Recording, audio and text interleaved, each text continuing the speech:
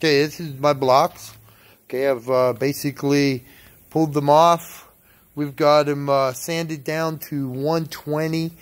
Went ahead and routed all the corners. Okay, now I hand sand everything again. Okay, and then what I do is after I hand sand, almost fell there. Excuse me, I go ahead and wet everything down.